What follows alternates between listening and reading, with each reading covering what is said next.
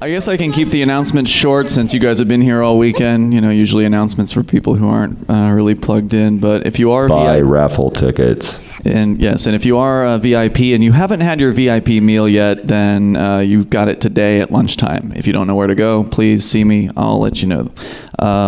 Besides that, I'm going to do the intro of our esteemed panel host, and he can tell you about our wonderful guests here on the 2014 edition of the Secession panel.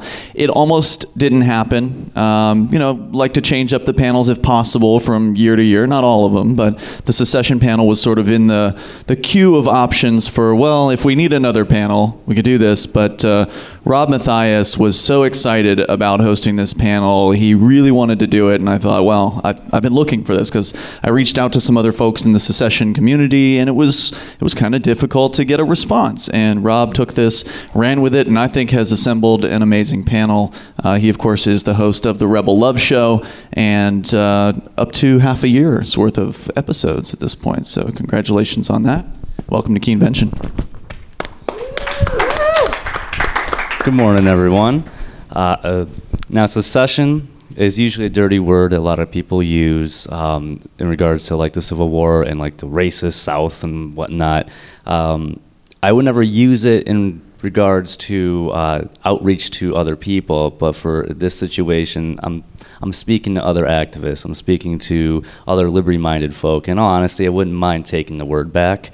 Personally, because it really does fit the ideology of what it means for independence in regards to a smaller area, geographical area, leaving an empire.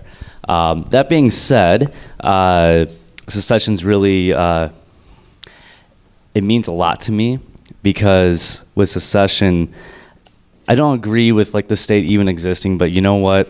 At the end of the day, if New Hampshire can declare independence, that gets rid of like 80% of the tyranny in my life, and I'll support any endeavor to at least minimize the amount of tyranny in my life by doing so.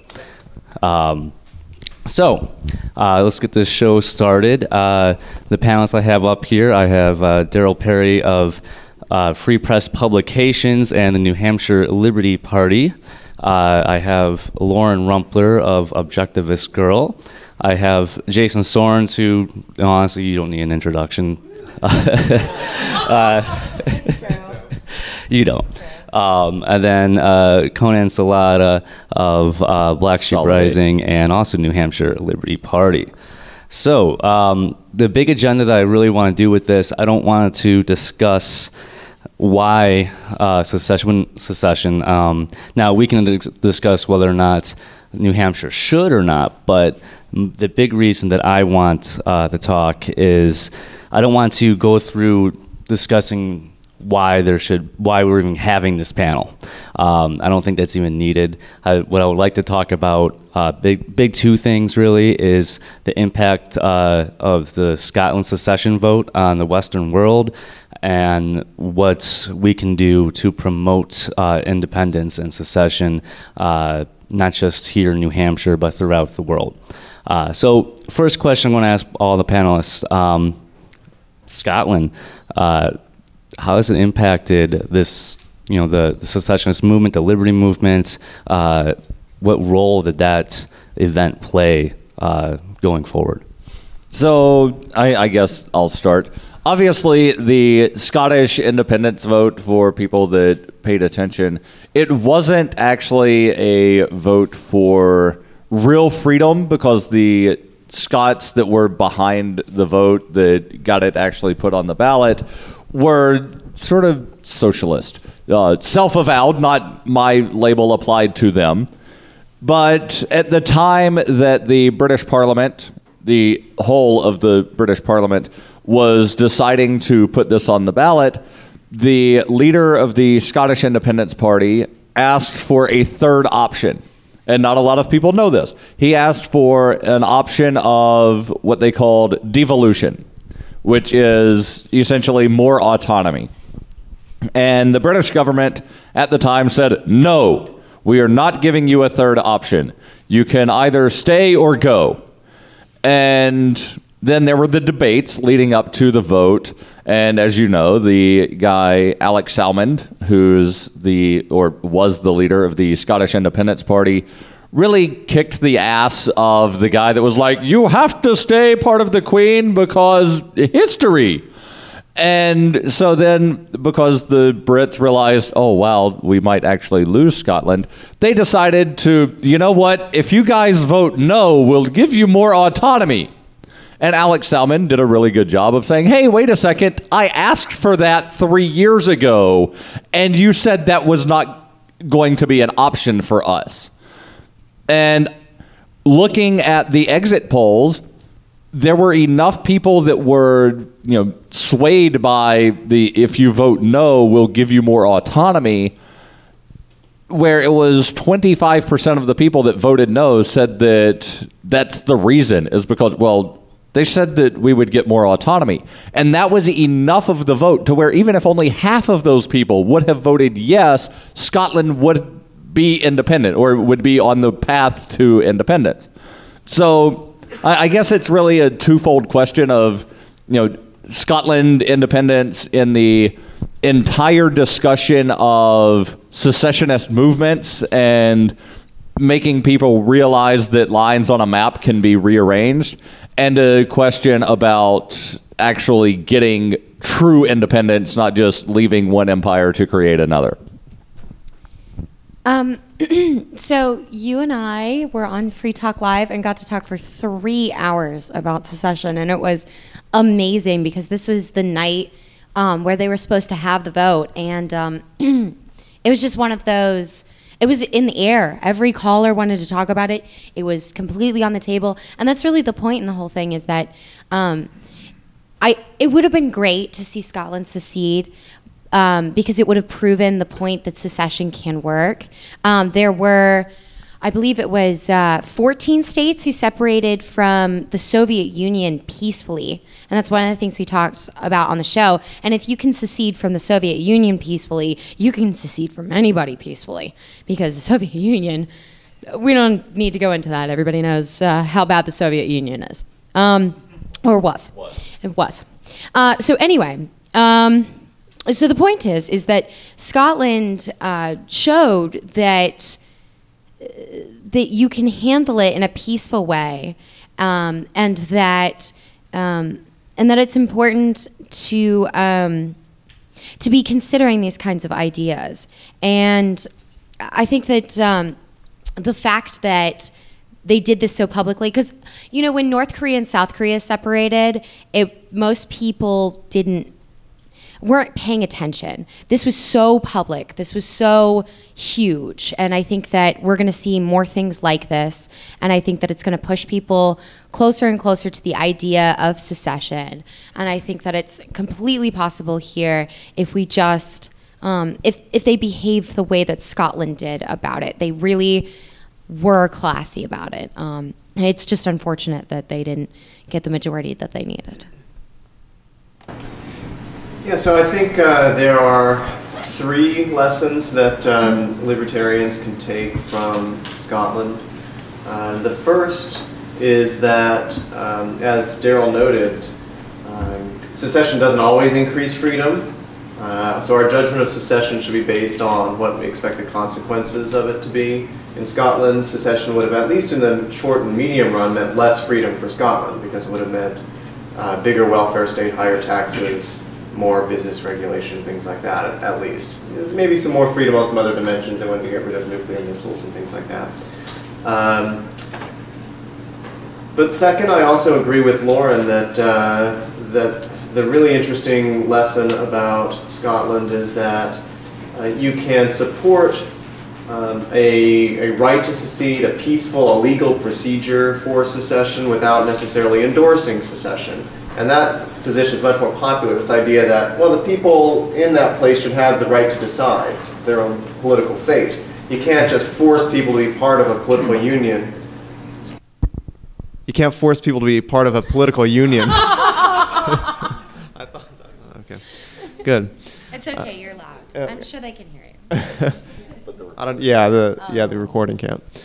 So the right to decide is a big benefit of the Scottish vote. It shows that that people are willing to agree with the proposition that it should be up to the people in a particular territory to decide what their own political status, what their own political fate will be. And that has powerful ramifications for other countries. In Spain, for instance, the Catalan secessionist movement has been able to say, hey, look, Spanish government, look what the British government did. They let Scotland vote, and guess what? They voted no. You know, you can just let us have this right to decide. And the Spanish government's been intransigent, saying we're going to arrest you if you try to hold this vote. And so we'll see what happens there. But what's interesting is that in Catalonia, about 80% of Catalans support the right to decide. And support for independence is lower, somewhere like 55%. So that's an issue that you can use, right? This issue of the right to decide is a kind of wedge issue that you can use to get a lot of people on your side, at least on that front, who might not otherwise be on your side. And having that right to decide, I think, helps even if you don't exercise it, because you can at least say to the federal government, hey, if you don't agree to give us more autonomy, if you don't, actually respect the Constitution, the 10th Amendment, things like that, then we have this right, we can leave. So there is a kind of sanction that we can apply to you. And then the third lesson that I think libertarians can take from Scotland is that is about what are the political conditions necessary for secession. Secession's difficult in these sort of well-established kind of democratic countries, you might say, because people are reluctant to make a big move from the status quo. So there's a lot of risk aversion out there. And we saw that in Quebec in their two referendums that both failed. The polls tended to overstate support for independence. When it actually came down to voting, fewer people supported it than the polls suggested, and that happened in Scotland as well. I think Catalonia, if they actually were allowed to vote, would in fact vote for independence. So that would be an interesting precedent. But we have to be aware that that voters have this kind of aversion to uncertainty, and if you're trying to promote secession, you've got to deal with that in some way. You've got to address voters' insecurities and show them one of two things, or preferably both. Show them that independence is not so risky, not so uncertain after all, that there are significant benefits to getting there. And second, maybe that not seceding is the risky thing, that the status quo actually is unstable and things will actually continue to get worse, and we're going to continue to be exploited if we don't actually take this move. And I think again in Catalonia they've got that argument to make, that the Spanish state is going to keep aggressing against them and taking away their rights unless they make this move to independence now. Jason, I think in your second point you brought up an excellent point, and that is that what has happened in Scotland is really, I think, going to get the ball rolling for the rest of the globe. In our lifetimes, I know this happens throughout history. It's a rinse and repeat kind of scenario, but I haven't seen anything. You hear places like Jefferson, or even in Florida right now, they're having some silly little, the north of Florida is not green enough for us, and that we want to secede. So you have lots of silly secessionists out there. You have the tinfoil hat wearers, and you have the politicos, and but Scotland didn't flip any cars or smash any pumpkins or any of that nonsense. They kept it peaceful, and they showed that a large portion are good to go with this idea that even if they are getting into another kettle of fish down the road, and maybe some of them aren't actually even sure what they're going to get into. I mean, at least they are moving on, and they're not stuck in this old idea that the safety net. I think the safety net is the biggest issue, and the biggest reason why people aren't able to step away from the powers that be. They're afraid. They've got their lives ahead of them. They've got bills to pay. They got kids to raise, and so I think, and we're not going to talk a whole lot of why we want to secede, but I think it's very important we'll find alternatives as far as the safety net is concerned, and to wake people up to the idea that for a lot of us, for my generation, that safety net's not going to be there. So why continue to fund the cancer? It really is time to step away, and I think step away to the smallest increment that you can get to. In my case, it's this community here in Keene. I would be perfectly happy seceding from New Hampshire as well, but Rob, I'm going to get what I can get. So if it takes joining up with Vermont, the hippies that I love so much. I would love to work with Vermont. I would love to see Vermont, New Hampshire, even Maine all secede at the same time, have a whole block. You better believe it. The Union.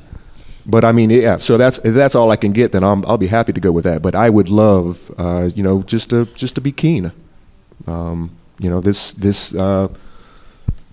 I like to be able to have a conversation with the guys who are supposedly representing me, and if they give me a hard time, I got their telephone number. Whereas some guy in Concord, I don't know these people, but at least I know where my mayor lives, and if he gives us the runaround, Pumpkin's going to get smashed. Do you mind if I make Sure, two go. quick points? Jason, I really like the third thing you said, and that's really what is important to me. So I think that a lot of people are of the opinion that we are safer staying in the state that we're in instead of becoming independent because they're afraid of the ramifications, worst case scenario. So say it does turn violent. The reality of the thing is that in the history of violence that we've had to endure under the current regime, it can't compare to the violence that we would have to deal with if things turn bloody. And the history of staying with them. I mean, people are dying every day in the streets from police brutality, and it is ugly and sad. And I think that people need to understand that there's a difference between their fears and reality.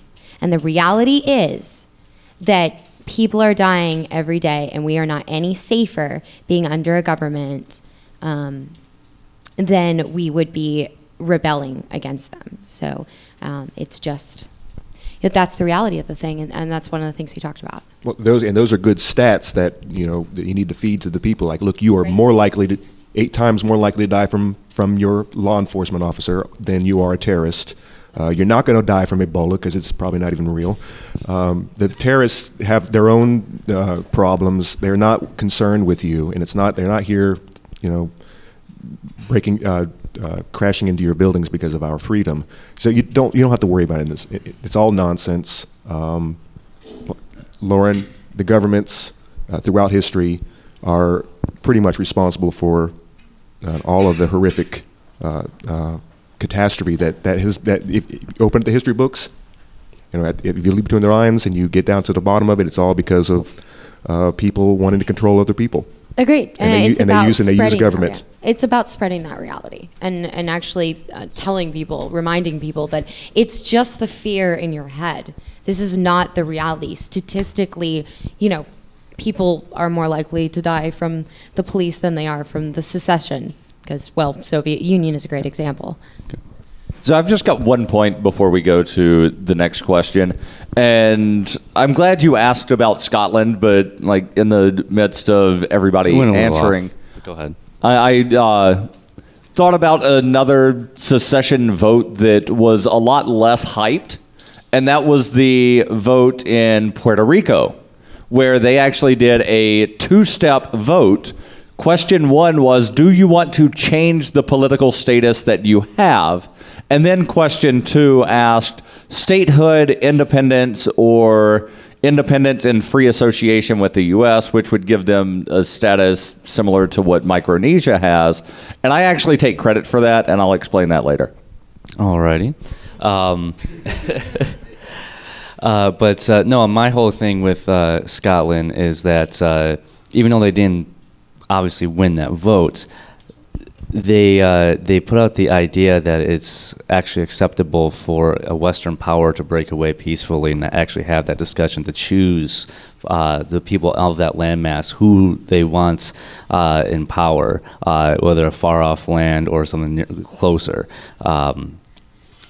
I think that before, like, a lot of times secessionist talk was like, again, tinfoil hat stuff, or like you're talking about, like, you know, in this country there's still the whole racist aspect of it from the Civil War. Tea partiers, yeah. But this is, you know, this is Scotland we're talking about, and it happened. The vote happened, and it wasn't really a question of that they can't. It was the whole time leading up to it was like, will they actually pass this vote? And that was something that I felt like that was a huge impact on secession movements around the world, because that it gave us kind of a legitimacy. It didn't make it look like that we want a violent revolution, that we just don't want. It's just voicing your opinion that you don't want to be controlled by these other people. So that being said, Scotland, they got this vote, and now they had to have a lot of support in Scotland, to not like a majority support, obviously, but enough support to actually get this going. That being said, what did they do in Scotland to really build up that culture? And what can we take away that was really successful in how they built up that culture? Well, I would say that it's been something that, you know, and I'm sure that some people are going to say that I'm using the true Scotsman fallacy here, but, you know, there's the history of Scotland wanting to be independent, or the Scot people wanting to be independent and not under the thumb of England. And it's something that, you know, they remember that, hey, at one time Scotland was a completely separate country. It was in 1707 when there was this official act of union that consolidated England and Scotland, even though they shared a king or a queen for, you know, some 100 and some odd years. But it's sort of brought up in their culture of, hey, remember, one day, you know, Scotland will be free, and if you don't want Scotland to be free, you're not a true Scot. And so it's something that's always been ingrained in them.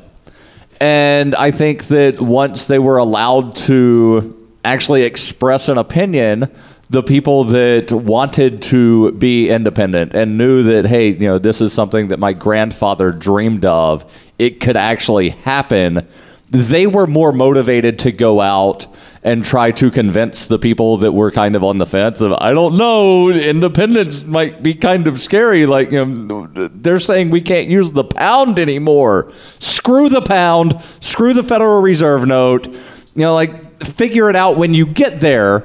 But just remember, in 1775 and in 1776, when our great-great-great-grandfathers were saying, you know, we don't really want to be part of England anymore.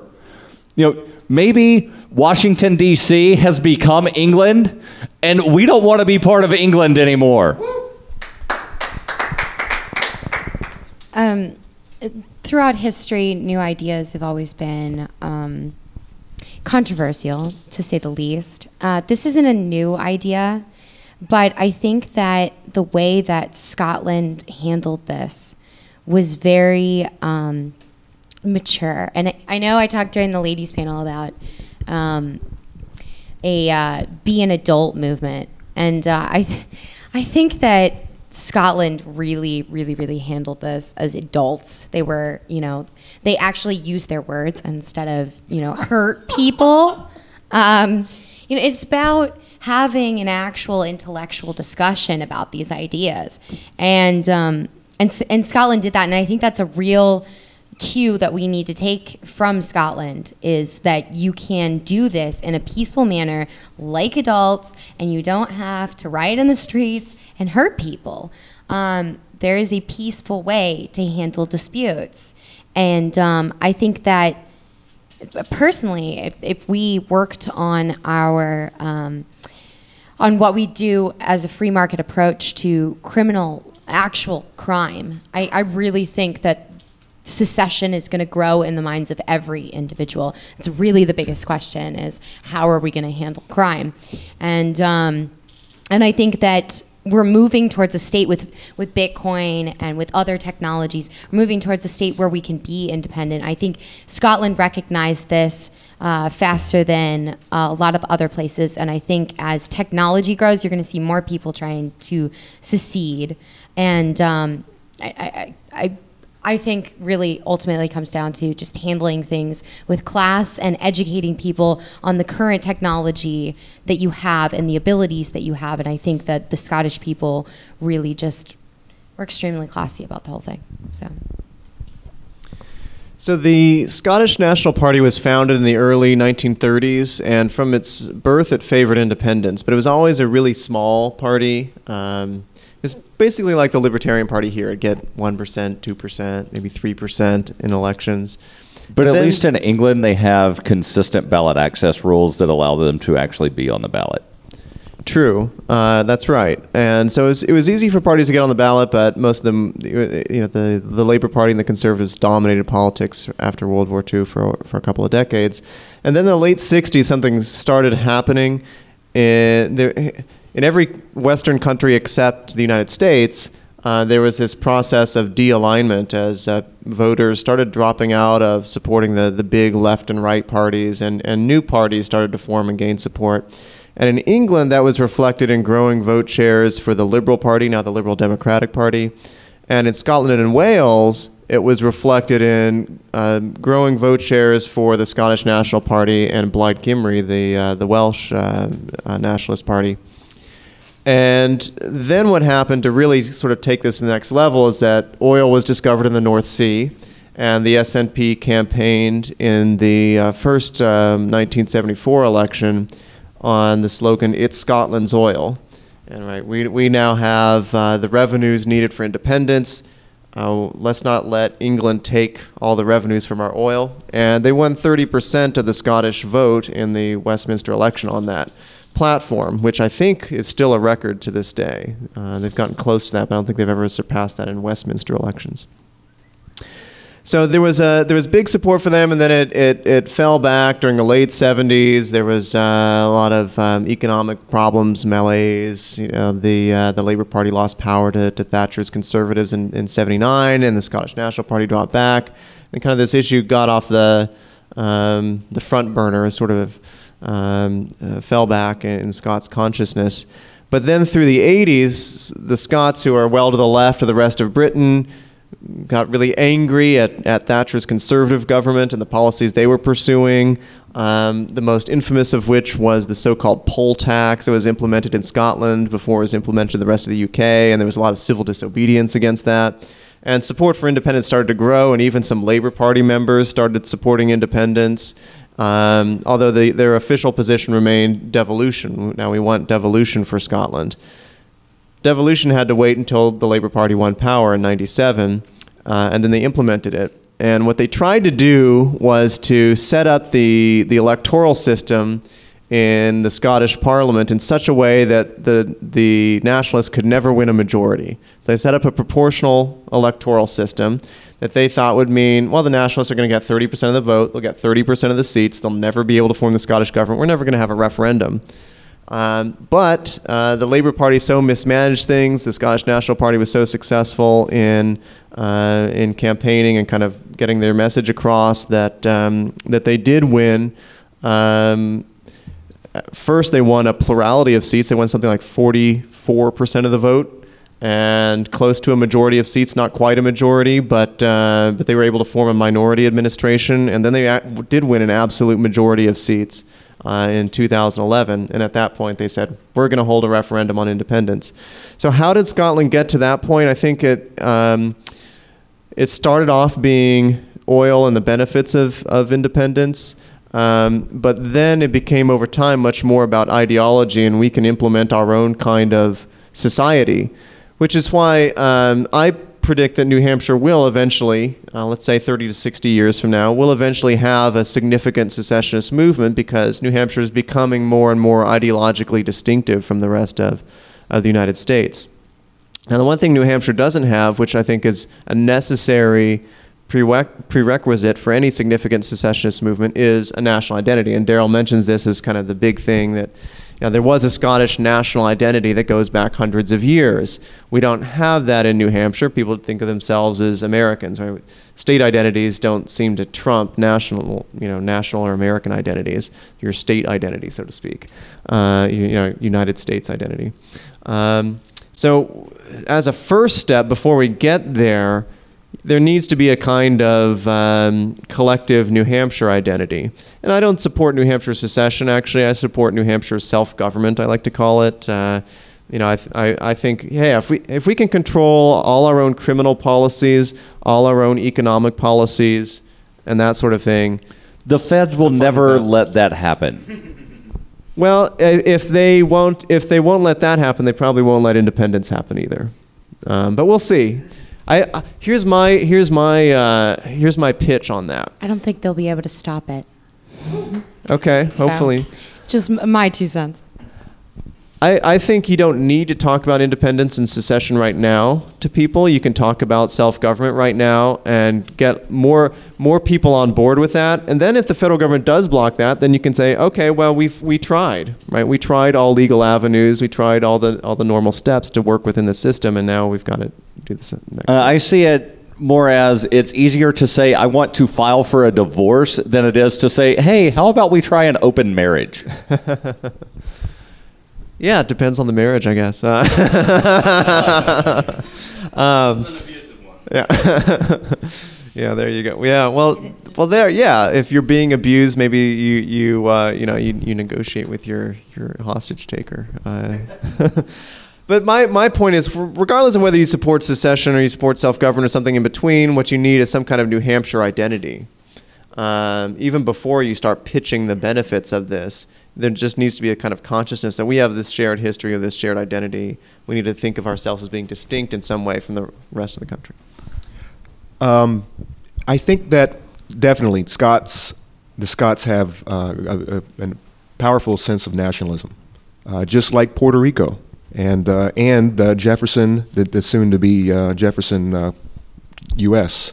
You've got a bunch of cattle farmers and sparsely populated who all have an identity. They have a collective, and they're all individuals, but they're doing the same thing. So I think that it's getting everyone on the same sheet of paper, I think, is very, very important. And that's just like you just mentioned, it's a big problem here in the States.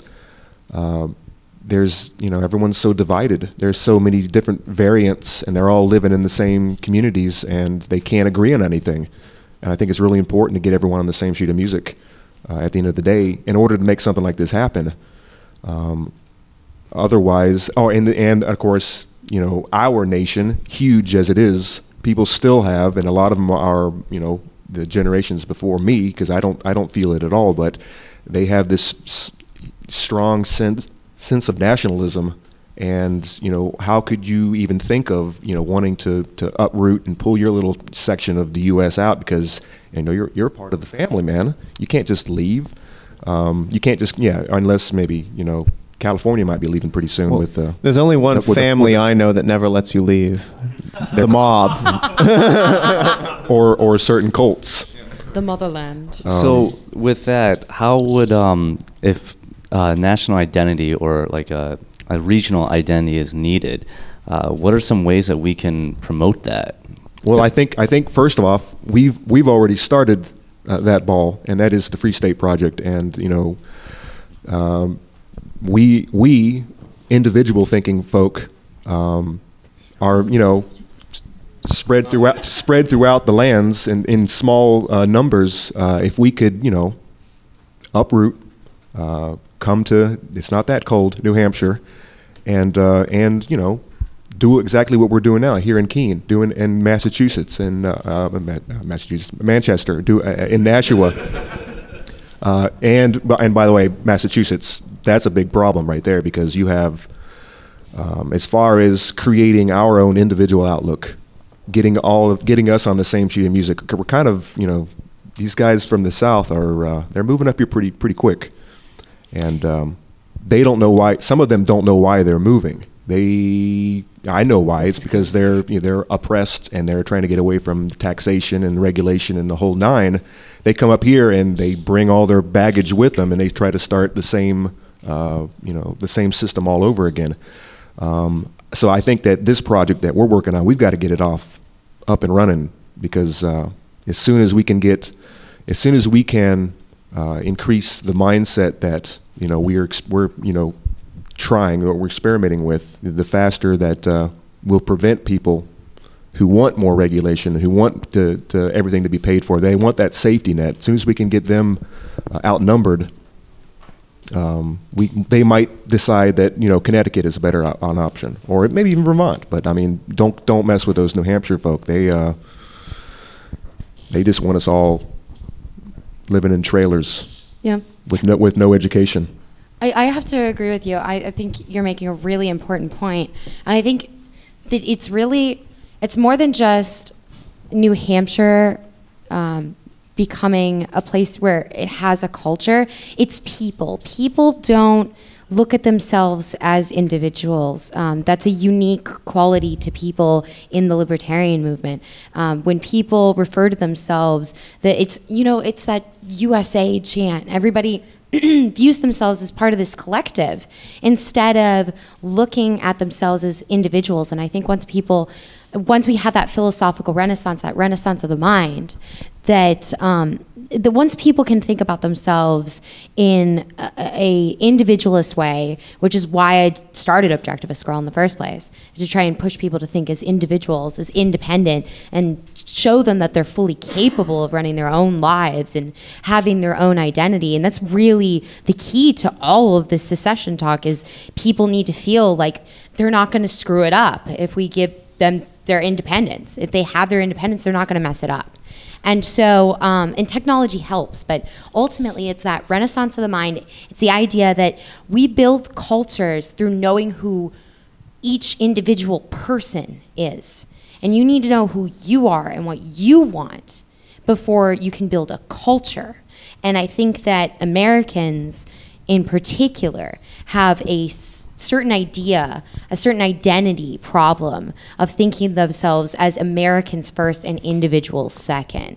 And maybe that's just because I lived here my whole life, but I see that all around me. And I see this, I went to International Students for Liberty conference last year, and all of the countries that were there were announced. And when America was announced, everybody started chanting USA, like a bunch of meatheads. It was awful, and it was the most. I sunk down in my seat. I was so embarrassed, and it was so incredibly embarrassing for me. And just the fact that I felt any need to slump down in my seat really shows you that even the most individual people, and this is a bunch of libertarians that are doing this, that's what's the most upsetting part about the whole thing. But ultimately, the fact that I was slumping down in my seat means that I haven't even reached the individual level, because I was embarrassed because people in my country were acting like buffoons. And so even I need to work on it. And this is something that you have to work on every day, is reminding yourself that you're an individual. And I mean, I know Ian gets on me on Free Talk Live about the word we in regards to the US. So yeah, I'm really bad with the word we.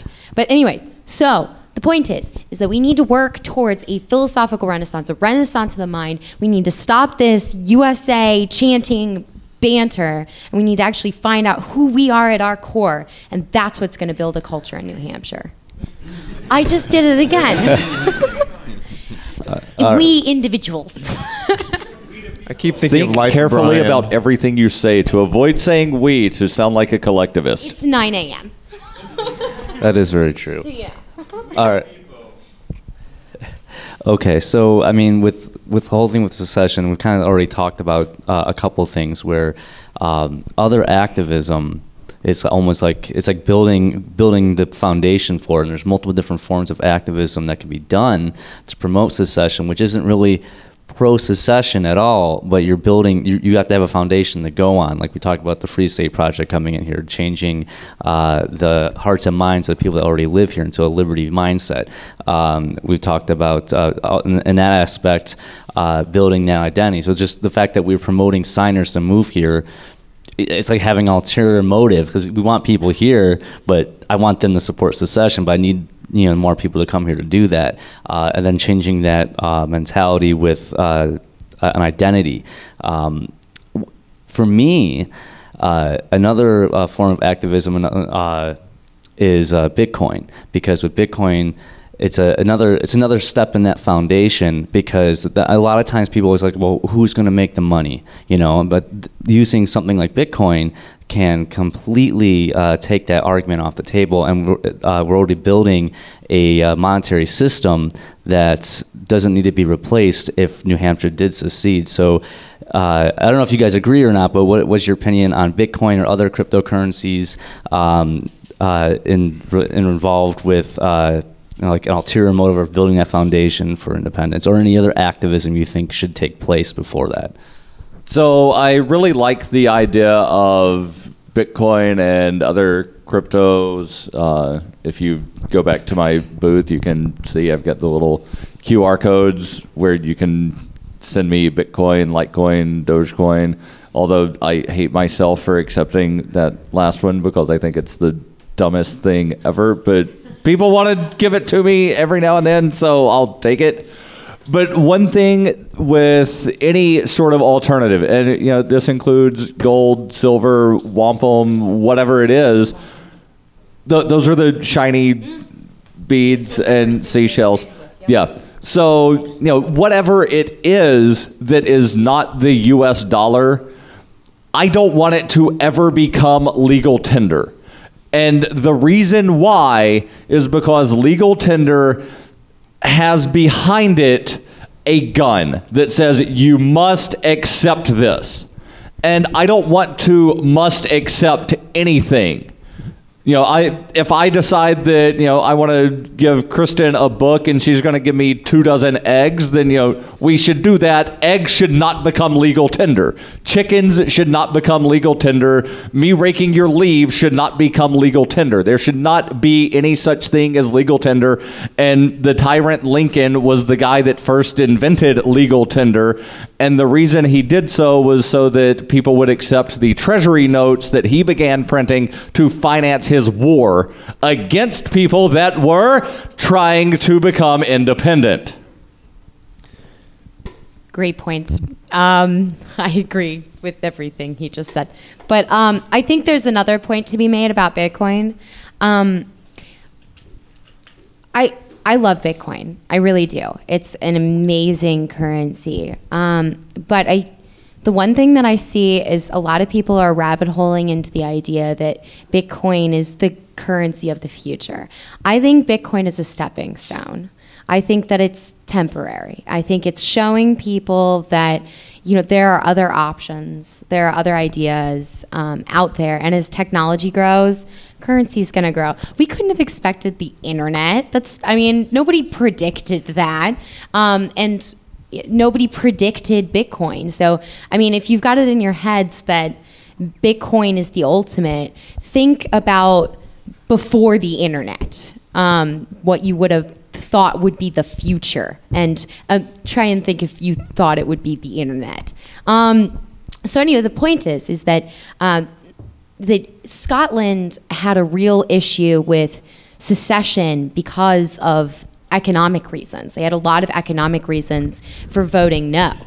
That was the biggest concern, was that they didn't know how to deal with the idea that they'd be separated and would have to run their own economy. And with the inflation rate as high as it is, they were concerned. And so Bitcoin and other currencies like this would give them stability and would give them an alternative to be able to handle their own currency. And it just proves that you can create a currency. It doesn't need to be backed by any force. It just needs to be backed by love. And because that's the free market. It's just a market of love. You love something, so you exchange something else that you love a little bit less. Does that mean you're going to create Lovecoin? Yes, I believe so. Anyway, the point is that Bitcoin is great. It's going to be something that helps in secession movements. It's going to be something that really projects us into the future of independence and independent thinking and the possibility of technology and the possibility of independent minds doing really cool things. But ultimately, we need to see it as a stepping stone instead of the whole big picture future. So yeah, that's my 2 cents. So the currency issue did come up in Scotland, and it was actually a distraction. I don't think it is that relevant to secession. So what happened in Scotland was the Scottish National Party said, we want to share the pound after independence. And there were clear reasons they wanted to do this to mitigate the sort of risk and uncertainty associated with changing currencies. The British government responded by saying that we don't have to let you share the pound. Now, what they meant by that was we don't have to give an independent Scotland representation on the Bank of England to set monetary policy. That's what they meant. Scotland could use the pound without having a central bank, without having representation on the Bank of England. But they do have a central bank. It's called the Royal Bank of Scotland.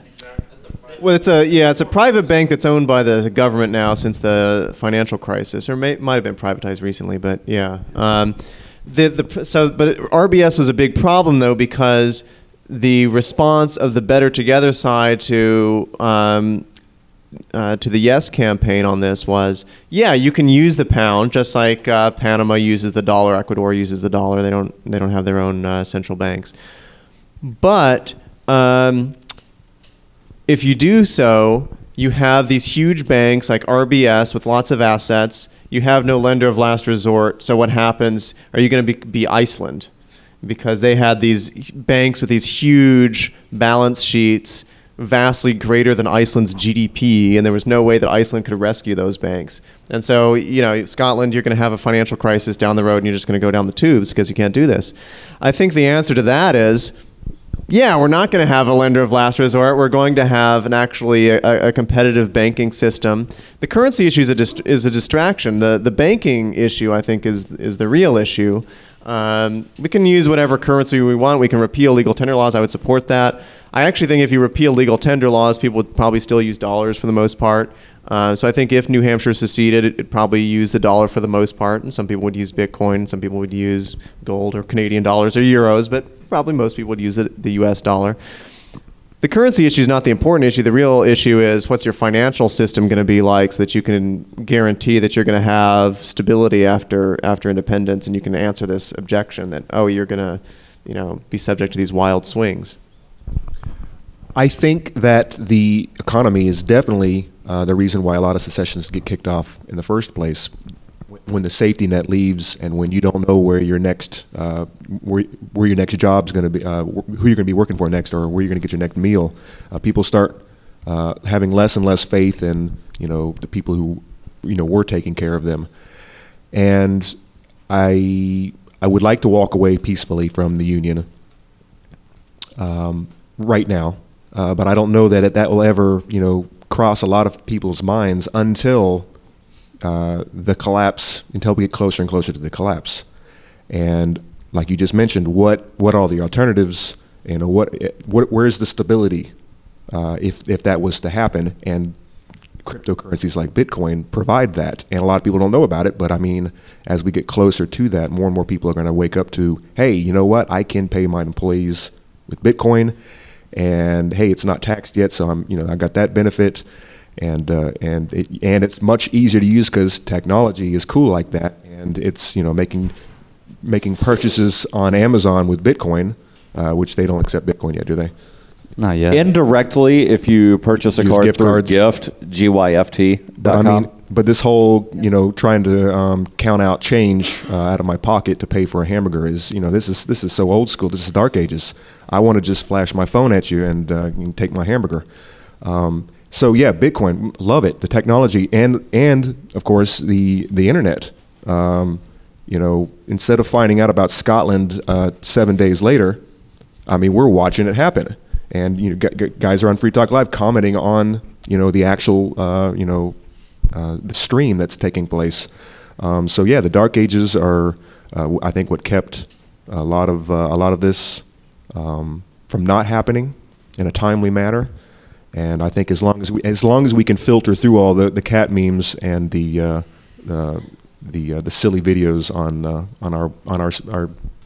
our streams, we can get the actual news as it takes place and be more aware of what's really going on. I think that's the most important thing. People can if they choose to be up to date and find out the powers that be and keep them in check. Copblock.org being a perfect example. This whole love your hero law enforcement officer is a thing of the past. People are waking up to the idea that they don't work for us, and neither does government, and neither do a lot of these guys. They're all in it for themselves, and so yeah, I think it's a good time to be alive. I agree, and I think there's one more important point to be made about Bitcoin, and it's that paper money is disgusting. Hashtag, that's how you get Ebola. But yeah, for me, Bitcoin is, or any other cryptocurrency, you're building. Just having that in there is showing that people can use other currencies, because people start using Bitcoin, even if it's not like, I don't want it to be like a de facto currency. It's just it's another plank where you're throwing out that idea that we don't have to use a dollar. We can just use something completely different that's all digital. It's a whole new way of thinking, but it's, again, you're getting people to think outside of like the Federal Reserve System or whatnot. They're thinking, started to think in Bitcoin instead of starting to thinking in dollars. So we do have a question. So, Ed? Kind of heading down Bitcoin, I guess. I don't know if any of you have heard of, Get closer to the mic, please. Blockchain 2.0 technologies seem to want to start creating forms of government that are voluntary, where you have laws that are... I think you're talking about BitNation. Yes. And they have a lot of problems, one of which is their entire development team resigned less than 48 hours before they were supposed to begin their crowdfunding. But the guy went ahead with the crowdfunding about 24 hours late. Just a little elaboration on this. As you secede and you attempt to set up some form of cooperative rules, not everybody within the liberty movement is an anarchist, obviously. There's minarchists, there's people who have certain ideologies. Do you foresee any way to deal with the infighting, perhaps in a blockchain 2.0 technology or some other form? I think that could possibly happen. With BitNation, it's not going to. The trust is not there with them. If you want to learn more about that, actually, I did a really good interview with Matt McKibben, who is on the BitNation team, through True Objective. So you can download that. Anyway, the point is that I think that is possible to have Bit governance, but I think that, dealing with each other through Bitcoin and through any free market stuff, but it's definitely not going to come through BitNation. I don't believe that we're ever going to get away from the infighting, the headbutting. It's just human nature, and the only real solution is just to make sure that everyone is held accountable, and that the words that are coming out of their mouths are recorded, and someone can hold them accountable at the end of the day. And as long as it's voluntary and you can opt out because you don't like who you're dealing with, you don't like the policies that are being heaped on your shoulders, and you can opt out at the end of the day. That's I think I'm in and out. Yeah. So no solution to the infighting until we've evolved out of this silliness. Which I don't think is going to happen anytime soon. I think the way you get away from the infighting is having the in part of it, to where there is such a thing as a polycentric civilization. It existed in the past, and I'm sure that it could exist in the future. One great example of polycentric civilization would be Ireland. For the 2,000 years that it was, semi-stateless, there were certainly governments, but there was no the state, if you will. And there were the different tribes within, or clans, whatever you want to call them, and they all had their own form of governance, but they lived among one another, so that maybe me and Lauren are next door neighbors, but we're not part of the same government or governance society, but Jason and I are, and he lives 1.5 miles away from me. So you can have, stuff without it being geographically similar, and then you figure out the sort of ways. And Medina, in what is now the Saudi Arabia area, they had a history in the early, like 200-300s, where there were Christians, pagans, Jews, and Muslims that were all living in the city together, and they figured it out of if a Christian and a Jew have a problem, then this is how they settle it, etc. So polycentric can definitely work.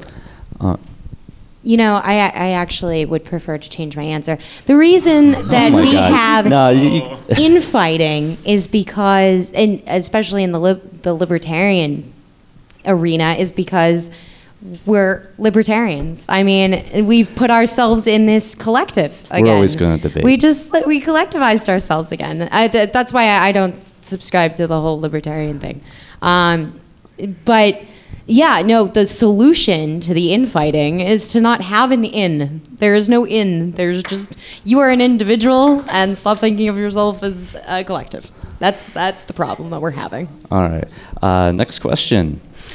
I guess this is primarily aimed at Jason. So with the Scottish recent situation, first there was an upper no vote for secession, and then eventually the government, introduced autonomy, and they didn't end up seceding.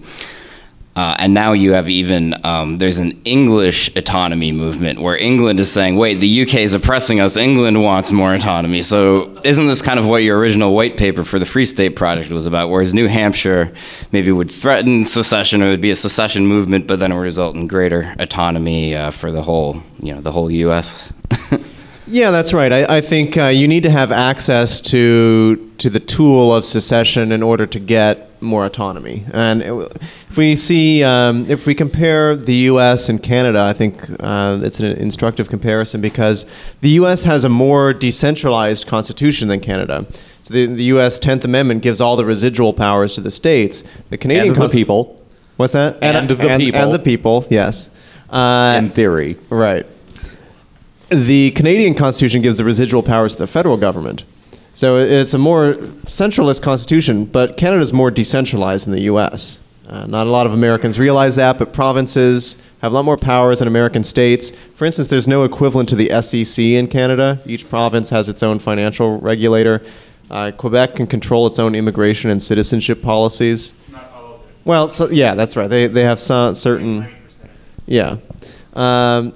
And I think Quebec controls its own social security system as well. Is that right? Yeah, so they can, in fact, they get an opt-out of federal taxes for this portion that they control. Yeah.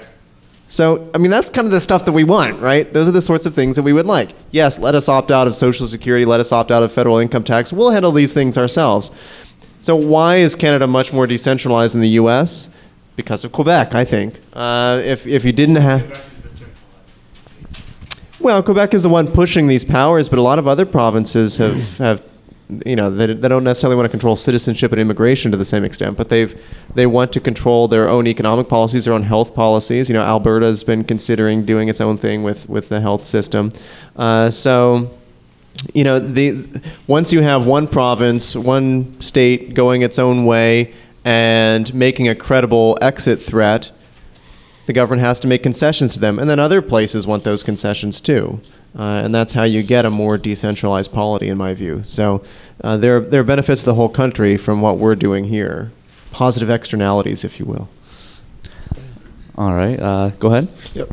So I recently started a website back in, I believe it was June, ANCAPFAQ, ANCAPFAQ.com, basically explaining the nuts and bolts of how a free market anarchist society would work. Because I think there's a lot of people who are minarchists who are only minarchists because they don't understand all the minutiae of how that could play out. They don't understand, like, external defense, internal defense, and so forth. So I put that together as a go-to place to handle all these issues, combining things that I've read with some of my own thoughts, looking at things as an engineer. How would this all work? Take a look under the hood. So perhaps something similar for secession. For instance, how would travel work if your passport is no longer valid? Or what would happen to, so-called federal property like White Mountain National Forest and, the North Country and so on. So some sort of go-to place to answer some of these commonly asked questions. Because right now the number, I think, nationwide is like 28% people who are, who would want their state to secede. So something to boost that number. Perhaps that could be over 50%, maybe even right now, if people could be convinced of the practicality of it. Well, I know the Foundation for New Hampshire Independence does have a lot of bullet points that answer, like, what would happen if New Hampshire declared independence in regards to a lot of different specific details. Yeah, and some of that of, like, who would own the White Mountains? It sounds as though you're wanting me to answer, like, who would build the roads or who would, send the eggs to the grocery store. Like, I don't have all of these answers, but somebody would wind up buying it. Somebody would wind up taking care of it. I don't know who. Just like the I don't know who builds the computers. Yeah. I just know that I can buy them. Yeah, basically, obviously, some sort of privatization, but like maybe details of how that would go. Like, would the money go to a bondholder, like people who own government debt? Or taxpayers, or some combination of it. So, like, all federal property and perhaps even in going to Ancapistan would, state and municipal property all be the privatization process. How would that money get divvied up to people? Well, that's something that would have that sort of thing. That's something that would have to be, worked out and determined by the people that are writing the new Constitution for the Republic of Free Hampshire. And again, I don't have the answer, and I don't think anybody up here has the answer unless all of us are representatives to the government of Free Hampshire after we wind up seceding. Darryl, how do magnets work? You've got a north end and a south end, and ask that question to juggalos and they will get confused. Yes. Go ahead.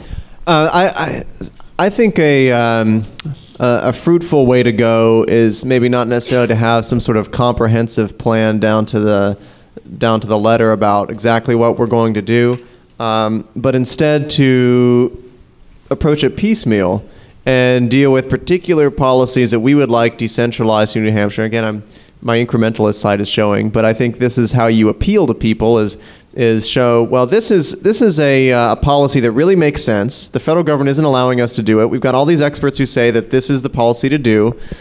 Let's ask the federal government first for permission to do it ourselves. And if they say no, then we'll find a way to make it happen, unilaterally. So something like replacing the welfare state with a minimum basic income, something like that, which, it's an incremental reform. It's not total freedom, but it's, getting rid of all these housing and health agencies that control people's lives and soak up a lot of this money. You fire all those bureaucrats and you give people a check, maybe once a month check. Don't say fire. They'll be. Don't say fire. Yes, that would go badly. That won't work. Well, these are You're also not allowed to say fire in a crowded convention hall. These are DC bureaucrats, though. You say fired. They're not voters fired. Here. But so the federal government says we don't want to let you do this, even though economists say, hey, this would benefit your economy. It would encourage people to work. You get rid of all these work disincentives. You reduce your tax burden. And so maybe we do it, or we have someone slip an amendment into a bill in Congress and say, pilot project, New Hampshire gets to do, replace its welfare state with this. Yeah, I'm going to join you in the incrementalist thought process. It's wonderful that there are so many people in support of independence. I believe it's a whopping 17% right now of America that supports the idea of secession. 23.9. Is it 23? Are you kidding me? Okay, it's 17% in New Hampshire. Okay, so anyway, 17% in New Hampshire. That's really the concern. We just are dealing with New Hampshire. So the point is that there's 17% of people, but that's, you know, if you took a vote, 17% can't win you independence. So Yeah, but how many people actually vote? So if we can just get those 17%. Yeah, you just need the people that are actually going to change things here. People get heated about it, and people, you know, there's a lot of people on welfare that don't want to leave welfare and don't want to leave the easy life. And so those people go out and vote, so we can count on them. And then there's a bunch of people that work for the government, so we can count on them. And there's other things and other factors. There's people with family in other places that are going to think, you know, I'll be separated from my family, which is kind of ridiculous, but that's okay. I mean, people are silly and they think things that aren't rational. So we need to keep that in mind. So instead, I agree with you entirely. We need to be slowly rolling back government and looking at each individual issue and saying, okay, so this is why this is not working, and that's why this smaller plan will work better.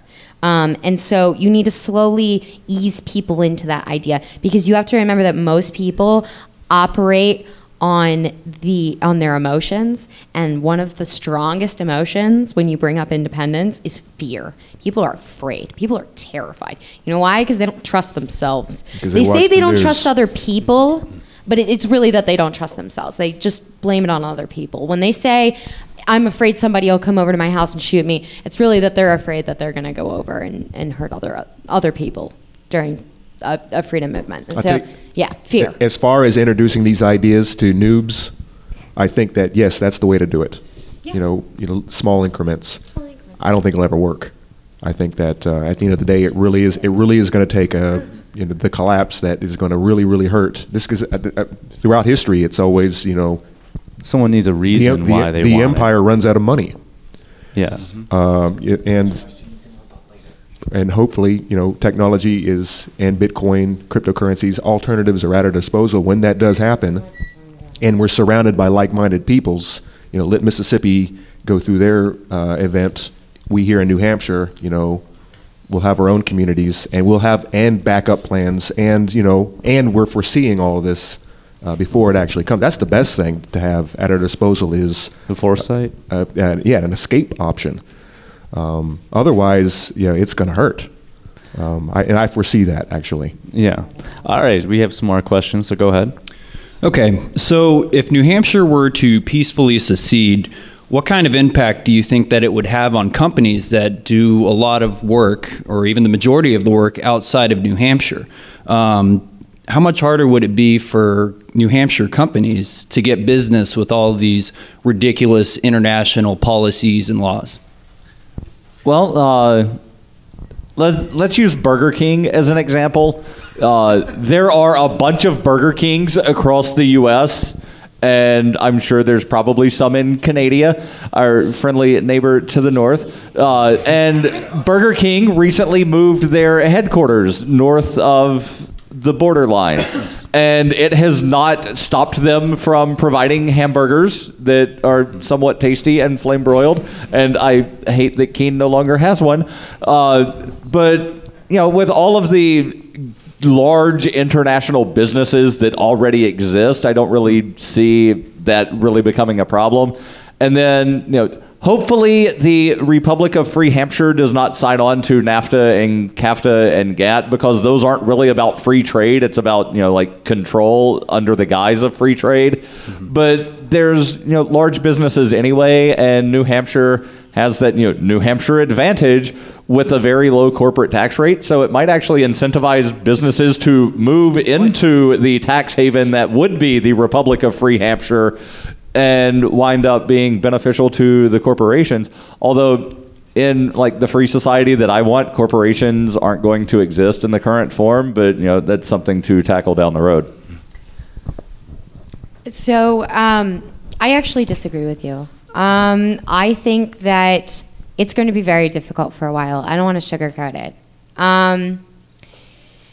if we seceded, we would have just really ticked off the U.S. federal government, who has so many allies, people that are afraid of them is really what that means.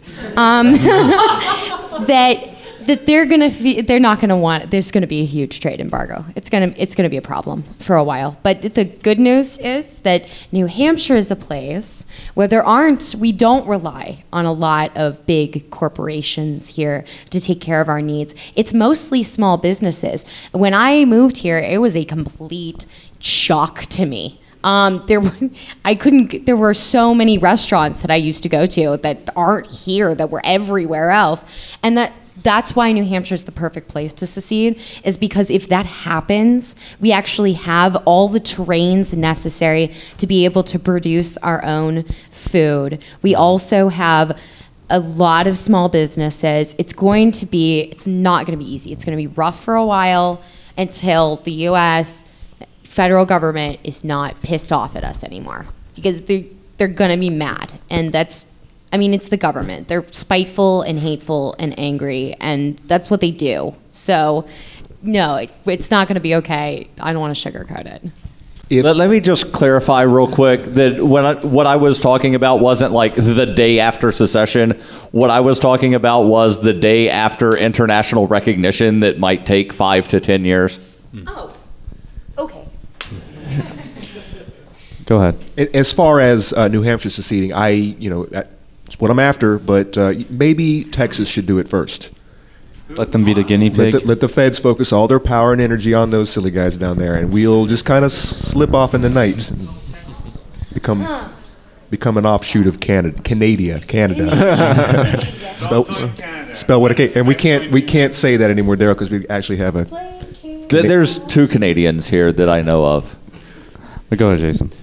Well, this is one reason why I don't think secession is the first best option, because presumably New Hampshire would be totally free trading unilaterally, and there'd be some benefits to that, but the U.S. government could impose trade restrictions on us. And I think those would actually be pretty hurtful to the New Hampshire economy, because it's a small state. Both in terms of population and territory. So we're really dependent on markets outside of our own borders. And so there would be a big welfare loss from that, from those border restrictions. If we did become independent, I think we'd have to join NAFTA and the WTO and things like that, because that's where smaller countries can get their voices heard to some degree. If you look at secessionists everywhere in the West, they're all very much in favor of these multilateral institutions. Right? Scotland, the Scottish nationalists, very pro-EU. Same with the Catalan secessionists. Quebec, the most pro-NAFTA part of Canada, because this is how you get access to a broader market. And I think that's politically it makes sense, even if you don't think those institutions are ideal. If you want access to a broader market and have a say at the negotiating table, you got to join those institutions.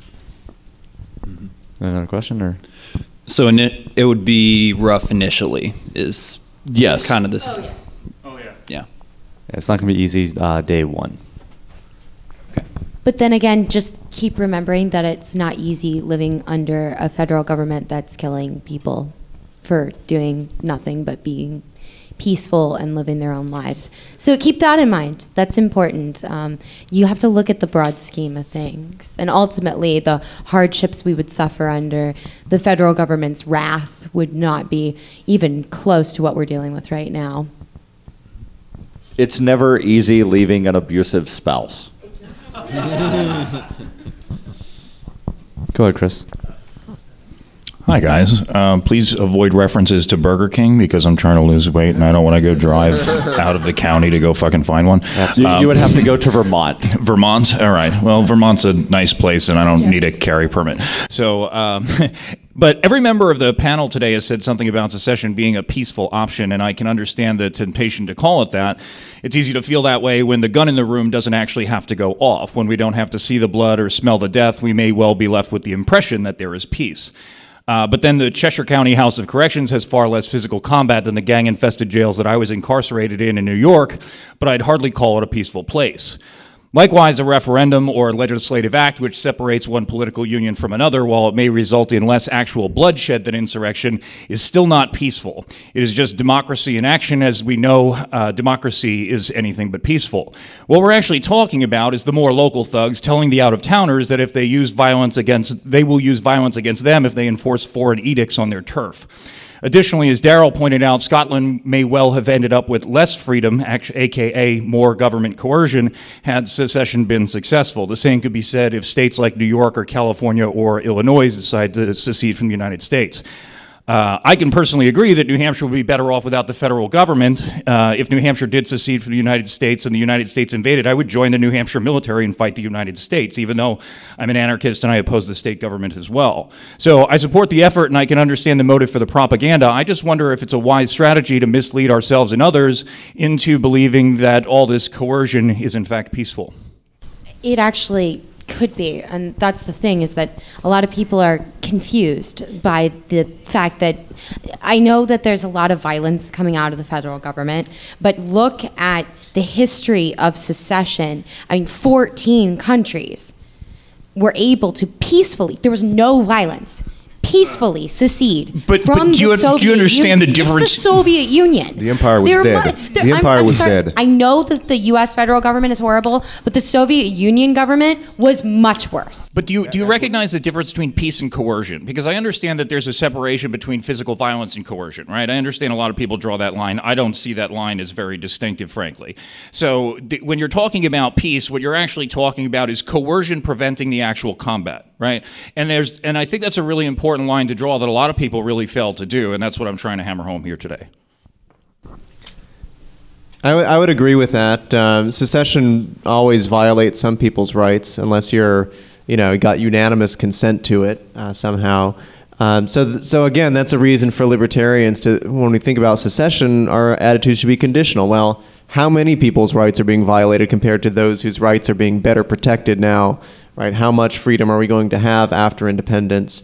So yeah, having a right to secede, I think on balance protects more people's rights than it infringes, but it still infringes some people's rights. So it's not a matter of like first moral principles. It's a matter of really institutional design. How are we going to set up politics in this country to work for the best? And I think there's a way that we can make not everybody happy, but most people happy. I think that there will be people, if we actually voted to secede and won that vote, there would be a way. Obviously, we're not going to keep people here against their will. They are welcome to return to their mother country if they would like. Love it or leave it. Right? But at the same time, they do have homes here and they have built a life here. But there is a way that they can be compensated for their land. New Hampshire could purchase it. I mean, there's options. We have options, and there's a growing movement of libertarians. I don't think we'd have any problem refilling New Hampshire. For me, I don't really care if New Hampshire did secede, which I would love to see. Anyone that's still living here as an American citizen that wants to be an American citizen, still wants to give their income tax to the state, to the federal government, let them do that. Just don't include me. That's all I want. As I've said several times, I support a polycentric society, meaning that everybody should have the level of government that they want. So if somebody wants, Maggie Hassan to be the governor, then Maggie Hassan should be their governor. I'm writing in none of the above, so I shouldn't have a governor that tells me that, I can't go get medicine that I need for the headache that I've had for well over 3 years. I shouldn't be thrown in jail by the non-existent governor because I don't want there to be one. So, the way I'm describing it is polycentric, which removes the coercion, and it allows everybody to have the level of government that they want.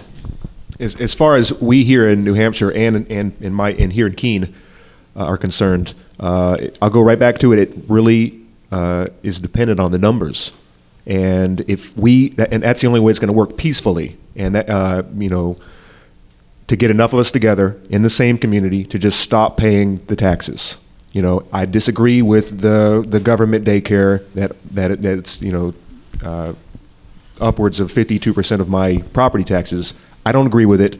I agree with this private school over here. I'm going to stop paying you that 52%. And if another 100 individuals on the same street as me decide to do the same thing, the snowball effect will happen then. This is targeting the peaceful removal of ourselves from this system. Otherwise, like I said, it's not going to be pretty. There's going to be a lot of nastiness to look forward to. But yeah, I think we're trying to do peacefully. I would want peacefully, absolutely. And I think we can do it. It's just like I said, we need to gather numbers and get together, and that's not going to happen in Florida. But there's a chance and a hope here. For me, there is a chance and a hope here. I wouldn't be here if there wasn't a chance or a hope. All right, well, time is coming up short, but go ahead, Emmanuel. Okay, I actually have multiple points because I feel like I should have been on this panel, being from Quebec. Yeah, but you haven't moved yet. Not yet because of the immigration laws, but anyway, multiple. Okay, so my first point: would you support independence if it was the socialists pushing for independence, like in Quebec for the last 50 years, the Parti Québécois, which is the Scottish Nationalist Party equivalent? If Quebec wants to become independent, they should be allowed to. No. Everybody should, as I've said numerous times, everybody should have the level of government that they want. So if the socialists want to form their own socialist government, they should be allowed to. But I don't want to live in a socialist country. So then you shouldn't be forced to be part of the social. Like, you can be free in their area if that's what you want, if Darryl's the emperor of the universe. Okay. There is a difference between freedom and secession. Secession does not mean freedom. There still can be a New Hampshire government, and we'll have to deal with that. And so, yeah, there's a difference between secession and freedom. But I think if the socialists want to separate Quebec from the rest of the country, I think that's a great move. I think that it's a step towards acquiring freedom, yes. And maybe they'll do something right that actually works, that the rest of us can emulate it at the end of the day, because it makes so much sense. But if we're all the same cookie cutter mold, the cookie cutter shape, then where does the competition come from? Where does the innovation come from? It doesn't exist, because it's just the same old. There's an even better solution than just letting Quebec as a province secede on the basis of a 50% +1 referendum, I think, which is to the Canadian government to negotiate conditions for that, which would be let the majority Anglophone communities, the Crees, the Mohawks, secede from Quebec. If you're going to allow secession, that doesn't necessarily mean it's just 50% +1 in whatever territory that referendum is held. I think you can try to set it up in such a way that you respect more freedom, as much freedom as possible. So would you do it county by county? Like in Sure. Scotland had 32 regions, 30 voted no, but 2 voted yes. Would those 2 regions get their independence out of like the UK and be their own county? I think they should be allowed to choose that option. I would break it down even further to the individual level. I think the focus needs to be on making it smaller and smaller. So the first step would be to separate from the big government, then we separate from the state government, then we separate from the local government. You need to work together with everybody, even the socialists, if you want to secede. That's what you got to do. Sometimes you got to band together with people you don't particularly like if you all have the same idea. Well, like for me, but that's the thing. I don't want to secede from Canada. And then I was supportive of the Scotland secession because they used to be their own country. Before 1707, Quebec never was its own country, and I feel like I'm. What? I said arguably, Quebec was definitely its own nation, and there's a difference between a nation and a country.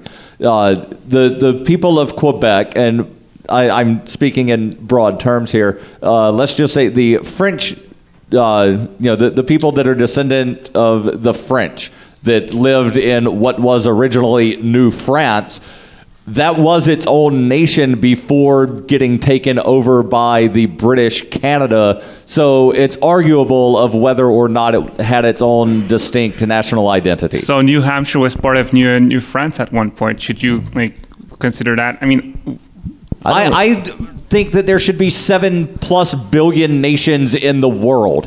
I attempted to secede in 1995 and form the Free State of Darryl, and Lauren Rumpler is actually within my territory right now because it's a 3-foot radius around my person. So I think that there should be as many nations as there are people. All right, we only got a couple minutes left, so yeah, one more question or? Sure. Okay, so usually the Quebec secession, independence, separation debate is axed on whether they keep the Canadian dollar, whether they keep the Canadian passport, whether they keep the borders with Canada, the free flow of, and just last week, there's the leadership race to get the party leader of the Quebecois party, and one of their candidates said Quebec should have its own peaceful army. So, and that kind of sparked the discussion on my Facebook. So I was just... What is a peaceful army? It sounds like an oxymoron. No, actually, I think a peaceful army would be a defensive army. So I was just wondering, considering that New Hampshire has an international border with Quebec, a little one though, how would that international issue be treated? I think it's your peaceful defensive army definitely is just one more tool. Just like just having the option of secession on the table is another tool that peoples could utilize to increase their autonomy. I would be more than happy to join Cantwell's army when it gets to that. I know that the Oath Keepers, Chris Reitman is a member of their previous military, previous law enforcement officers who actually believe in the oath that they signed on to, to protect or to back up the Constitution and to not take firearms from the people. So I mean, they're out there, and we're waiting in the ranks, ready to do this. And so it might just take someone stepping forth and creating that peaceful defensive tool to cause the snowball change that we're looking for. All right, we're going to get one more question before we end this panel. Okay, this is kind of a comment. I was interested in the identity discussion where people identify with being part of the United States. So maybe we could attack that. Maybe the United States does a lot of things wrong, so there should be a concerted effort to embarrass people for being part of the United States. And let me just finish. There's a lot, and what you had said before, Lauren, was about having to make friends with, you take something like the Occupy movement, right? They did more to identify the 1%ers and to tell people you're getting a really raw deal than anyone else. One group that I'm involved with is the 9/11 Truth Movement, and I don't know how this room feels, but some people understand that was a, false flag operation. Other people don't believe it. But we have architects and engineers. Now, this would severely embarrass the U.S. government should this come to light. So, and all across the country, there are people dissatisfied in various ways. And it has to do with foreign aggression, homeland oppression, debt, and incarcerations, excess incarcerations. All these things, and there's so many groups around. A concerted effort to say this government is wrong, and we need something else. Well, for me, for me, in regards to identity, is not wanting to be an American. Like in my daily life, I always act as if any kind of patriotism comes up or anything like that, I don't associate with them.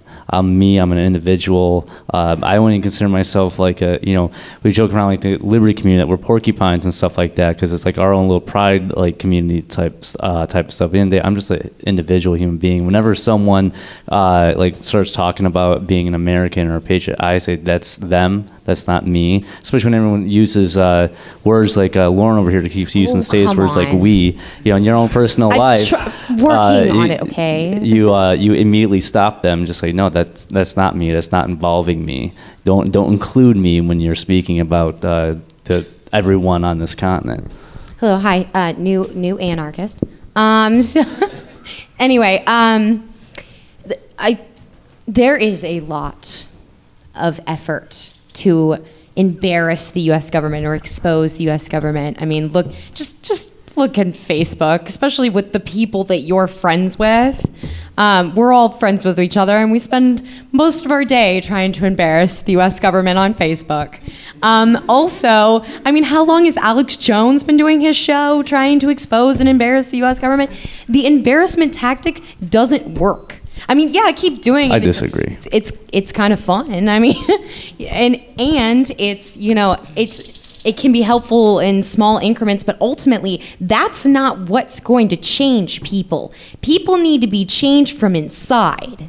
They need to actually believe that they are capable of running their own lives. And if you talk to people, they don't think that. They think that they need someone else. Between government, obsession with getting married. I mean, not everybody gets married to have their lives coexist with somebody else, but a lot of people do.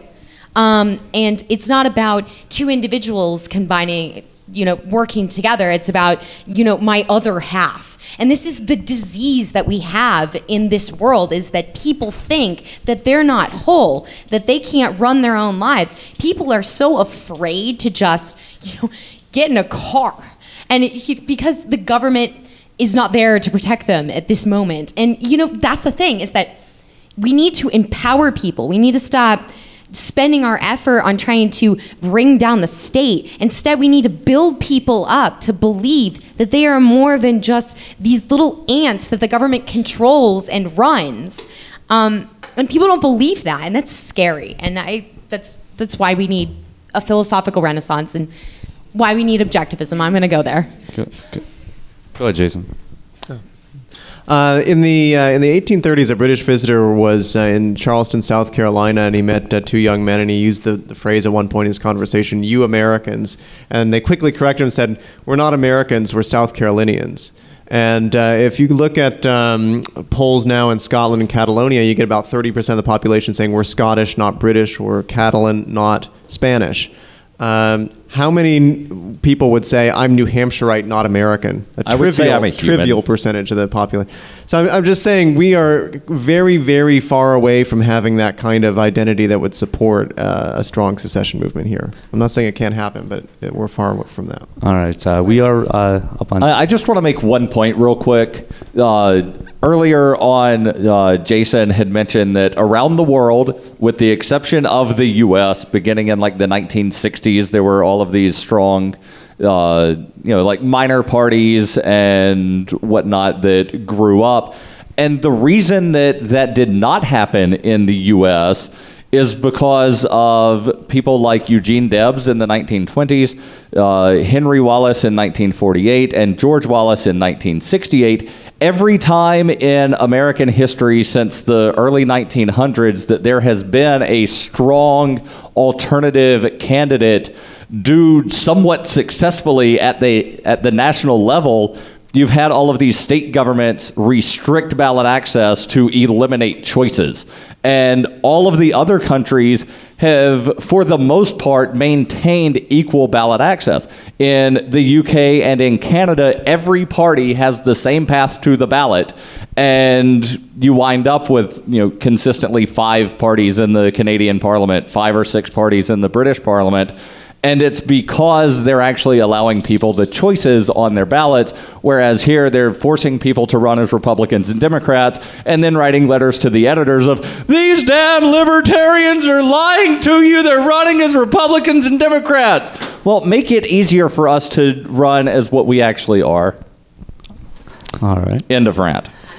So again, I just want to thank everyone on this panel, because we are running out of time here. So thank you for everyone being on this panel. For me, I want secession in my lifetime. I want independence. I know that's like at least 10 years out.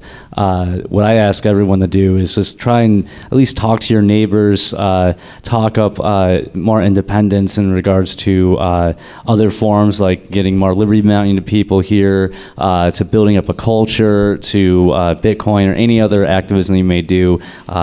We have a long road ahead of us, and building up that culture is going to be a huge part of that. Hey guys, I'm going to use my executive privilege to extend the panel just a little bit. Apologies to the direct action folks who are waiting patiently, but I just wanted to throw this one more question out. So Jason, you had said earlier, and I'm paraphrasing, don't talk about secession or don't talk about New Hampshire declaring independence at this point, as though to hold that conversation off to the future. I'd like you to answer why not, and then after you're done, I'd like for the rest of the panel to talk about your encounters with people who are New Hampshire people, like Granite Staters, you know, because I know, Rob, you've been doing a lot of outreach in the Manchester area. We've certainly done our share here in Keene with the Foundation for New Hampshire Independence and their excellent flyer, which we do have some over on the table for anyone who hasn't seen them yet. So Jason, that question to you and then to the rest of the panel, what has your experience been in talking to New Hampshire folks about this idea? I think we get 99% of what we want with the 10th Amendment applied seriously. Even foreign policy, so let's say we seceded, then we're no longer part of the U.S. foreign policy, but the U.S. is still going to be engaging its belligerent foreign policy around the world. We're not going to change that by breaking New Hampshire away. So, you know, controlling economic policy, controlling criminal policy, drugs policy, you know, civil liberties, all those things within New Hampshire, we can do that under the original U.S. Constitution without having to scare people, in my view, with talk of secession or independence. I think it seems premature to people. Why don't we talk about self-government, self-determination, concepts that I think have broader appeal, and press that frontier further and further until we reach a hard limit where we have to say, okay, now maybe we have to make a decision whether we want to go beyond that. So at the beginning of the panel, I had mentioned that I take credit for the Puerto Rico vote, and I never really did explain that, so I'll take the opportunity now to explain that. In 2008, I was a write-in candidate for U.S. Senate in Alabama, and one of the platform points that I ran on was for every state in the U.S. and every territory and every Indian tribe to have a two-step vote for secession. Question one, do you want to change your status with the U.S. government? Question two would then be independence, or, you know, for states, do you want to become a territory? And I don't know why anybody would make that option, but, you know, like, give them that option. And for the territories, the options would be statehood or independence. And it was in 2009, which was after the 2008 election. Obviously, I did not become a U.S. Senator. However, Ron Paul introduced a bill that would have given Puerto Rico that two-step vote. And that didn't make it through the House, but the Puerto Rican legislature in 2011 did pass that resolution. They had their vote in 2012. And of course, because it wasn't funded by the U.S. federal government, Barack Obama said, we will not recognize the results of your referendum, but we do want to, at some point, have a federally funded referendum for you. And now we're 2 years after that, and that's still not happened. So I do kind of take some credit for that, because I honestly believe that had I not run on that platform and had I not met Ron Paul's legislative director, that bill never would have been introduced, that Puerto Rico never would have had that vote, and possibly Scotland never would have had their referendum, because you never want to be the first to have the referendum. So, okay, let the Puerto Ricans have their vote and then let us have ours. Although, you know, it could just be one of those things of, you know, correlation does not equal causation, but I want to just take credit for that, even if I'm not actually responsible. But it seems as though I am. As far as talking to New Hampshire natives, I'm kind of a hermit and a recluse, and I work a lot. So I rarely ever leave the LRN studio or the Nautilus unless it's to go get food or like go to Social Sundays or go to Conan's to record Black Sheep Rising or come here. So I don't really talk to a lot of people because recluse and work a lot. So you say we're not ripe for independence. I say we're rotting for the want of it. Okay, good. Everybody got that. All right, awesome. Yeah, it wasn't, I think we're forgetting like the most important secession movement in history, which was the U.S. secession. I mean, and nobody thought we were gonna win. I mean, we didn't have the numbers for it. And I know that right now there's only 17% in support of it in New Hampshire, but that's a lot. And when Rob and I go out and talk to people, there are more people that are receptive to it than aren't. And the people who aren't are normally a lot older.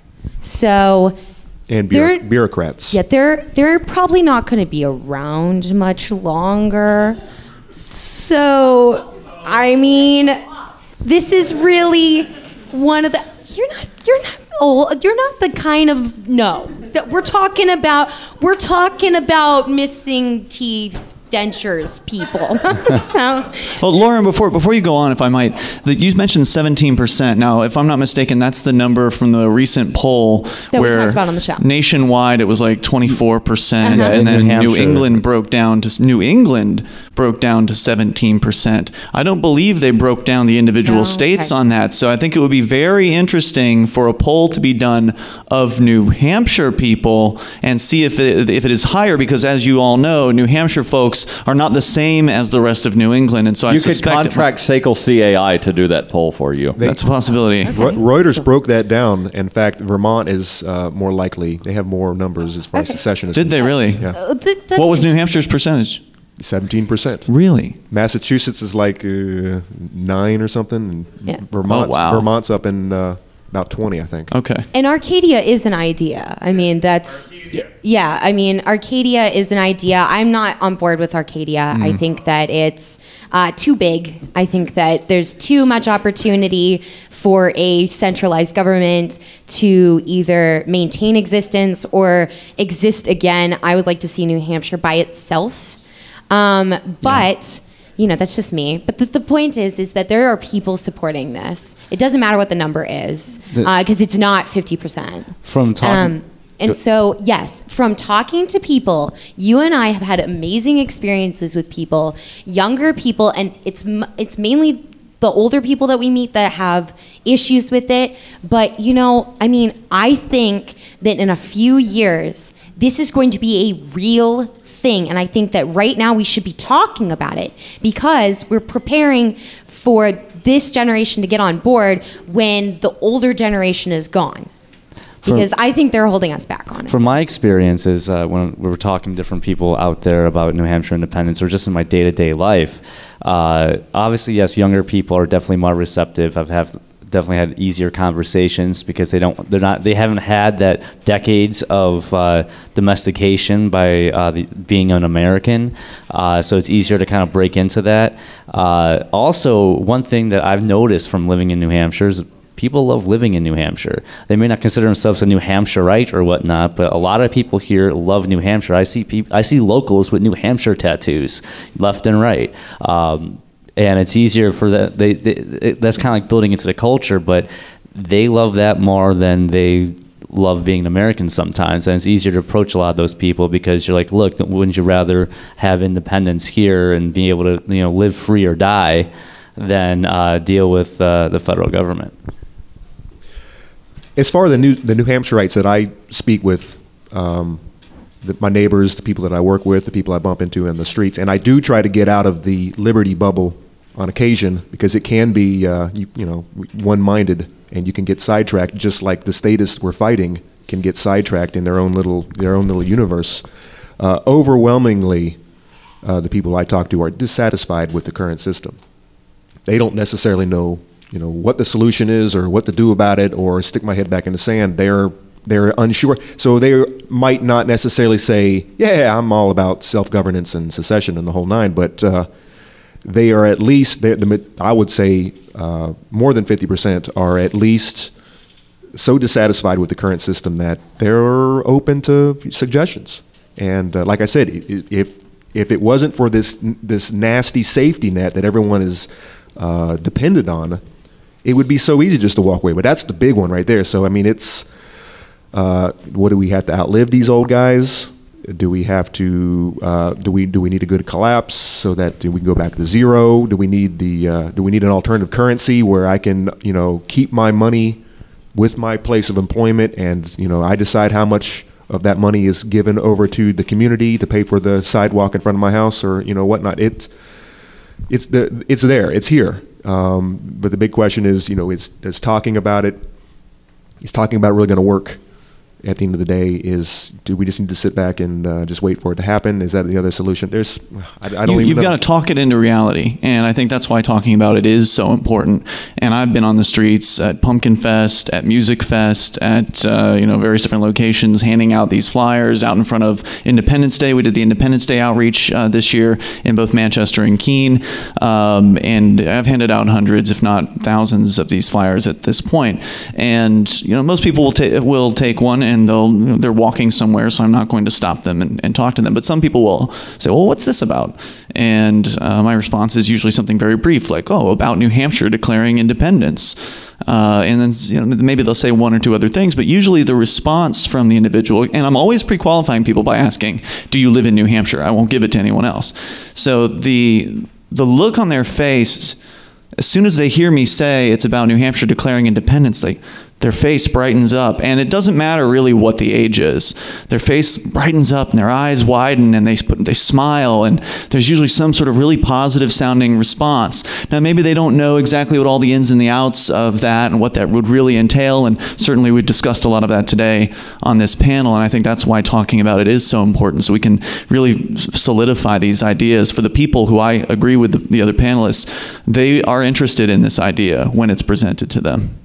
And just one more point, and Lauren keeps bringing up about the dissolution of the Soviet Union, but something that hasn't really been talked about as much, and I think not nearly enough, is that if you look at all of the new countries that have come into existence in the last 20 years that have gained international recognition, they all went through UN support, and as much as I hate the United Nations, maybe it's something that would have to wind up being considered, because South Sudan, which gained independence in 2011, they had UN support for about the previous 20 years before getting that international recognition.